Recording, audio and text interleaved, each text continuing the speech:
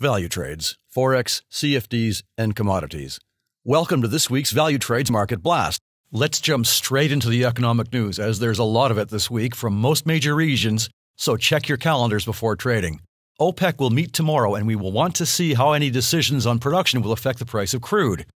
We are currently over $63 with a slight break in the bull run over the last few days, so we may continue to head towards the lower trend line, or this may be an opportunity to buy the dip.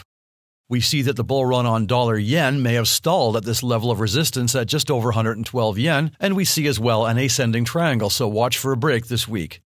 Speaking of Japan, the Nikkei has broken a key level, and its rally from the beginning of the year may have it heading to the next level, which acted as resistance 4 times last year, which finally broke in September.